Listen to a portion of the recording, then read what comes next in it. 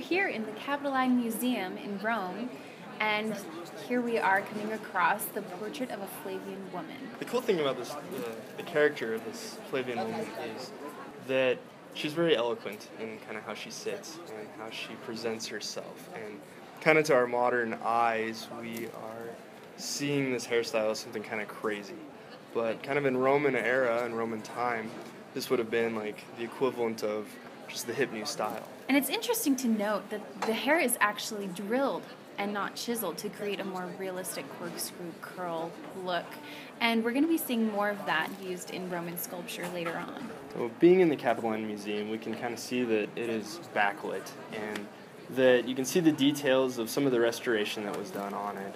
Obviously, sculptures of antiquity were restored to some extent, and you can see that in her nose and a little bit on her neck. Historically in Rome, during the Republican period, most Roman portraits were of men, and mostly elders, in a super realistic style. However, during the imperial period, there's a much wider variety of portraiture, including portraits of women.